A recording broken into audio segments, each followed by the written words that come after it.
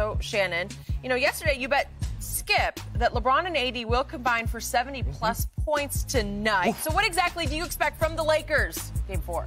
I expect the intensity to be like it was in the fourth quarter for the entirety of the game. They know what they're up against, and what they need to do is to make sure this giant blaze, this little smoldering doesn't become a giant blaze. Because as they go further along, and that's what happened in Utah, that's what happened against the Clippers, they gain more and more confidence. They're like, hold on, we beat them.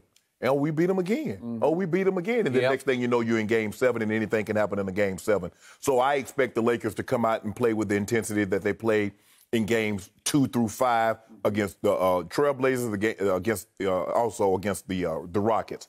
Skip, it's unacceptable for the Lakers to lose the rebounding battle by 17. The Lakers are the biggest team in basketball. When you consider they have AD at 6'10", Dwight Howard at 6'10", 6'10 and a half, and you have 7-foot-tall JaVale, and you have 6'8" and a half, 6'9" LeBron James, there's no way. I understand if you lose the rebounding battle by 1 or 2.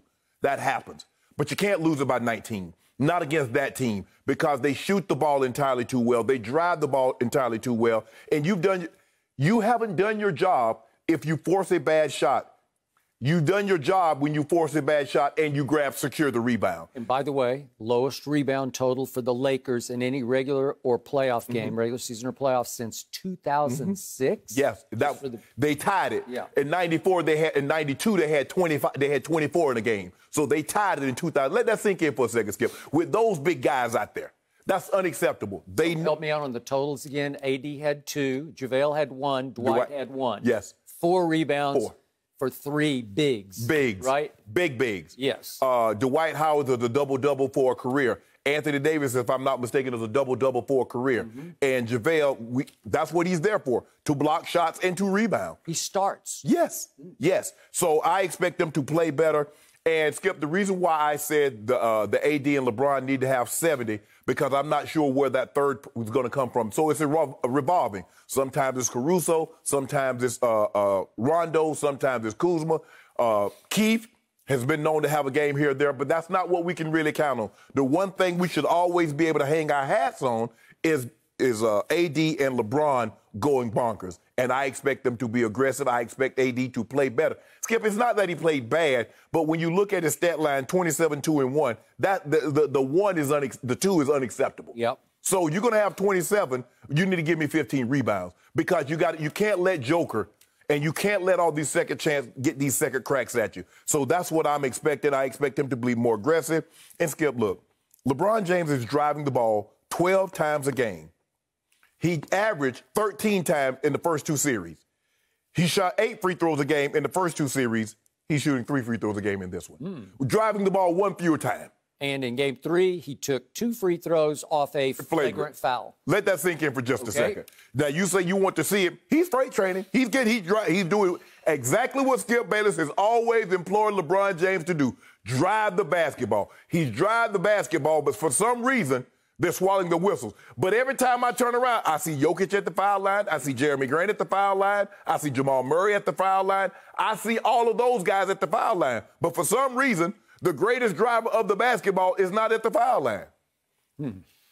As Frankie V said, we're going through the proper channels. I'm not going to say what we aren't doing, but let's just say we've put it out there. They officially presented their case to the league. Yes.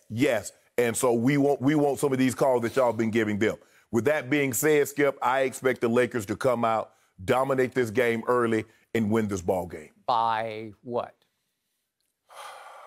The Nuggets always make runs at the end. I'm going to say they win by 6. By 6. And you have LeBron and AD, because we have another case of duplicate on this, going for 70-plus combined. Yes. How would that approximately break down? Would it be 35 and 35, or would LeBron get 40? It might be 40-30 AD. It might be 40-30 Bron. Not sure. I'm not sure. More likely to be 40-30 Bron?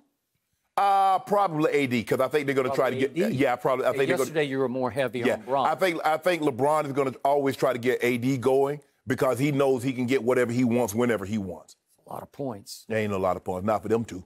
Okay. I hear everything you just said, and I don't have big quibble with anything you just said, except I do have some perspective on those free throws that the Lakers are complaining to the league about.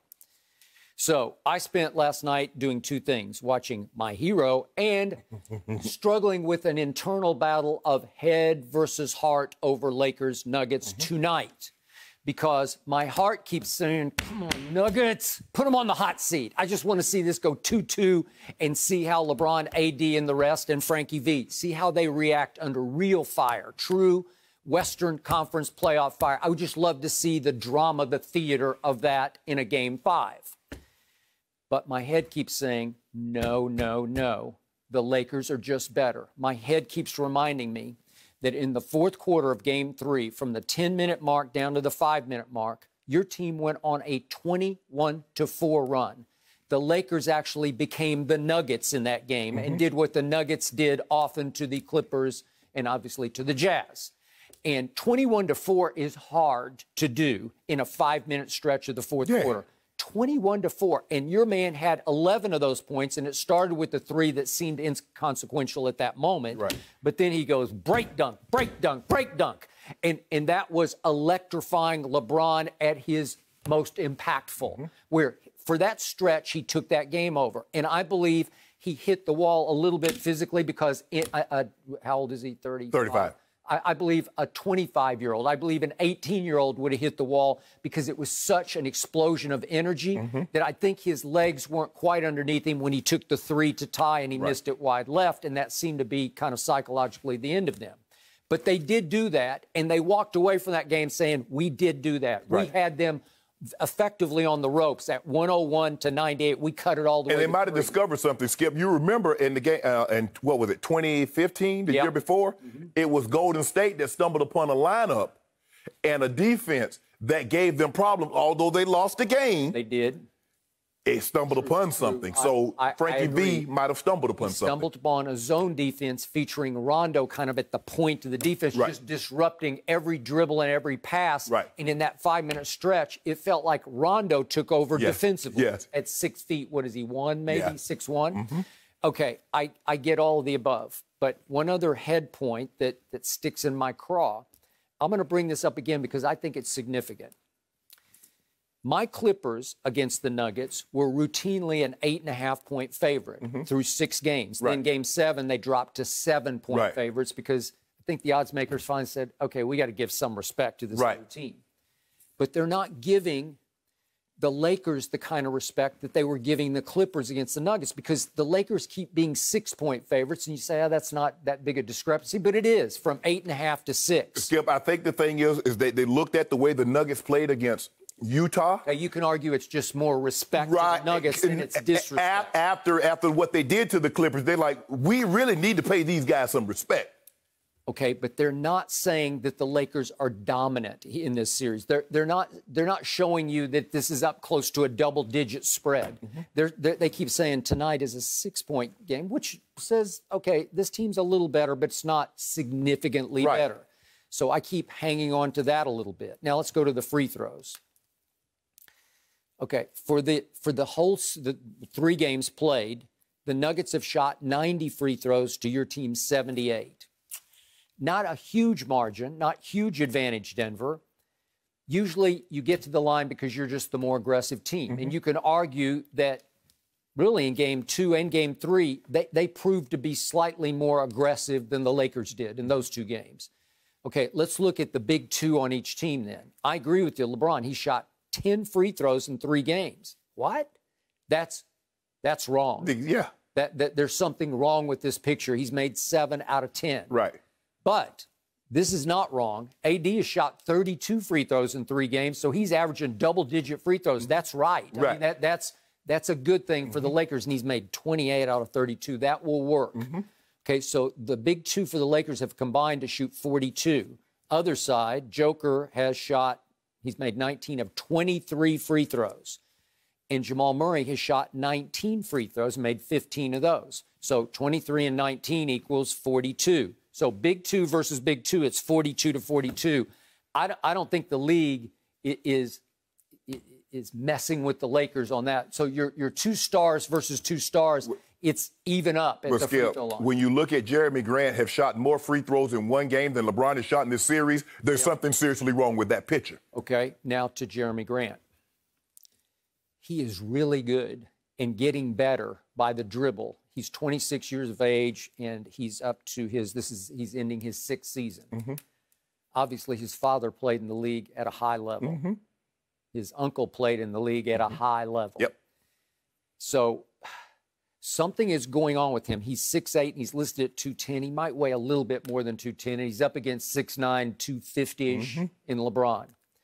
But he's really good at staying in front of LeBron just the way he did. He gave Kawhi problems. Right. He's long and he's strong, and he's not afraid. He's physical, and he's a shrewd operator on defense. He knows the angles, and he tends to be in the right place at the right time. He doesn't get faked off his feet very often. He is a high-level defender. Plus, the thing what he's doing, Skip, is that he's making LeBron work on the defensive end, so he can't rest. Normally, they try to put LeBron... Especially did in Game 3 because he just said, I'm coming, man. Right. So what they normally try to do is they take the best one of your best offensive player, put him on someone that's offensively challenged from the other team, so he gets the rest on that end. But they're telling him, you need to go at him. You need to put the ball on the floor, make him slide his feet from side to side so we can take some of the steam out of it. It might not do it early, but come late in the third, fourth quarters. I agree. Okay. LeBron is the greatest driver of the basketball ever. He is the ultimate freight train. And I do think there's what I would call a Shaq syndrome operating with LeBron, because Shaquille, at his greatest, his most dominant, it was brutal basketball. It was hard to watch. It was football basketball. And I never, from play to play, is it a block or a charge? Is it a block or a charge? I don't know, because he's just running over, but he's also getting fouled. Right. And after a while, they're swallowing their whistle. Yes. They're saying, just play. Yeah, I don't even know how to officiate this. Just play. He like the oversized kid with the little smaller kid. Like, we can't call no foul. We can't call a foul. And yet he still dominated. Yeah. He had Kobe, but he still dominated. Okay. So LeBron, to me, especially in Game 3, was not in what I call attack mode. And he had better be tonight. So to your point, if you're going to win this bet for me, I look to LeBron to have a better shot at scoring 40 than AD, because if he just goes into supreme attack mode from the start and says, I'm just taking it to the rim every time, and maybe they have planted the subliminal seed in the minds of the officials tonight. I'm sure they got a call from the league. Let's think about this. Let's be a little more attuned to this. Let's be a little more keen on, is it a foul of LeBron, or are we letting Jeremy Grant and others get away with bodying him? You know? Well, consider I don't really know who the officials are. Kane Fitzgerald and Mark Davis officiated the other night. It was Trey Maddox and Tony Brothers and Scott Foster last night. So is it going to be Sean Wright, Ed Malloy, John Goble? I don't really know the officials of tonight's ball game. And I'm really like, well, you know all the officials? Yeah, I do. Because I'll be watching the games, and so I will want to see how they call Lakers games compared to how they call other people's games, Skip. But when you're absolutely right. And I think the thing is that LeBron and AD realize we hope that guys can make shots. We hope guys come along. But we can't definitively say we know which one of these guys that we can count on. The only thing that we can count on, as AD and LeBron always say, you got my back, I got your back. And so they really need to have each other's back tonight. AD needs to be a monster, not only scoring the ball, but rebounding, blocking shots. They need to challenge, like I said, and I'm not going to be surprised if Dwight Howard starts this game. But I would do that if I were Frankie V. Because remember, against the Lakers, Skip, they ended up removing JaVale and Dwight from that series, and Keith Morris. They went small with him. And so they need somebody that can bang with Joke early. So therefore, Skip, he doesn't get a rhythm. He got a rhythm the other night. Dwight bothers him because Dwight plays with such edge. He nearly went over the edge, according to our man Chris Haynes in Yahoo the other night, where he was just going at the referees until he finally stepped 1 foot over the cliff. And whoever it was, who was Mark Davis. It was Mark Davis. Said, that's enough of that. I don't know if Mark Scott. I think it was Mark Davis because he was the black bald-headed guy, and he was like, "Hey, enough." It might be Bill Kennedy, so I wouldn't be surprised if I didn't see Bill Kennedy or Sean Wright or one of those guys tonight at the ball game. So it's going to be interesting. I expect Bron to be Bron. He's averaging 23 points a game. That's not good enough. LeBron knows in order for them to have a chance, he needs to be in the high 20s, maybe even low 30s. He does. He needs to immediately impose his will on this game, which he is highly capable of. Yes. We've seen it all year long. He needs to imprint himself on this game, where it becomes his game. He's in charge of it. That's by attacking and scoring early, getting to the free throw line earlier, and once you get them rolling on the backward, once you get them playing backward downhill on their heels, then you can start kicking it to the three-point shooters. And I'm going to say this one more time. In the end, these games are just three-point shooting contests. That we're about to talk about a game last night where the roles were reversed, and I don't even know how the Heat survived shooting as cold from three as they were. But the Lakers cannot shoot 6 of 26 and hope to beat these guys. You can't. You can't shoot 1 of 8 in the fourth quarter and hope to beat these guys because you will not. Nope. Because they're gonna make theirs. Jamal Murray get hot. They got guys that can make shots late in ball games because they've been in so many of these ball games. They're not bothered by the moment. The Lakers haven't been in these type ball games, Skip. Yeah, they're in the playoffs and made it. They're 1-5 in both series, but the Nuggets have been down 1-3 in all 3 of theirs, and they found ways to win. And what they've done is that they've kept the games close. And then, as you mentioned, they're one of the better teams operating in clutch situations. Game within 5 minutes of the game. They have scored the most clutch time points in the playoffs. And when you factor in that Jamal Murray is shooting 73% from the 3 in those situations. He's hit 8. Skip, let that sink in for a second. From the three-point line, somebody's shooting 73%. Guys don't shoot. Clutch time. Yes, guys don't shoot that from the free throw line, let alone from the 3 when the moment is at its highest. Okay, so I'm glad you brought him up. He is the X factor to me. His coach, Mike Malone, keeps saying he has become a superstar. If that is true, you could be in trouble tonight because I look at how he sort of figures his way into each series where he starts quietly. And then against the Jazz, it got louder and louder and louder. Against the Clippers, louder, louder, louder. In these games against your team, 21 in game 1, it was a blowout for your side. 25 in game 2, and he says we should have won game 2. AD hit the shot. 28 in game 3 when they were dominating much of the game with 8 rebounds and 12 assists. Well, that was the problem, Skip. It's not so much the scoring, it's that he scored and got other people opportunities. That's what LeBron, and see, remember, Skip, that's what LeBron normally does. LeBron is the guy, you look at his numbers this year, he was 25, but he had 10 assists. And we know some of those assists come to that three-point line, and that's what happened with Jamal Murray. So you're going to have to be careful. The Lakers are going to have to do a much better job in the pick-and-roll situation because they kill him in the pick-and-roll with Jokic and Murray. If this game is tight with 2 minutes left, you better beware of this guy.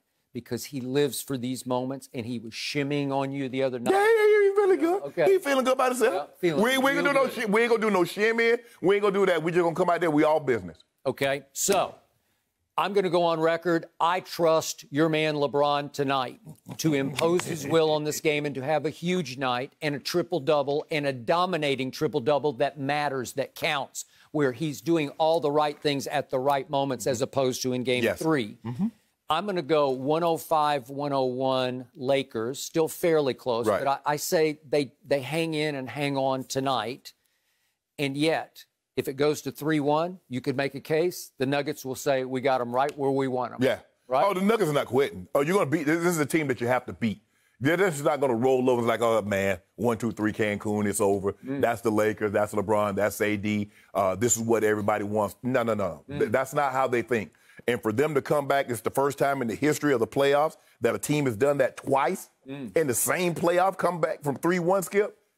Nah, I'm not counting these guys out. But the truth is, if you go with your original prediction of Lakers in 6, that means that tonight, I think the Nuggets would have to win. No, they don't. How's the math work? Well, 3-1, they win the next one 3-2, and then we win the next one 4-2. So you're okay with them winning the... Boy, it'd get dicey. It get no dicey. It don't get no dicey. It get dicey. Okay. It would make more sense for your prediction if the Nuggets won tonight and then the Lakers just took charge. No? No. Okay, so you're still predicting? I'm predicting the Lakers win. In 6? In 6. Really? Yep. So the Nuggets just got a big vote of confidence from Shannon. No, they ain't need no confidence from Shannon. They're confident that it is. Woo. I mean, they're already talking about they should have been up 2-1. Thank you for watching. You can subscribe here to get the latest from the show, and be sure to check out more of the best clips from Undisputed, or go watch a few other segments from our other shows on FS1.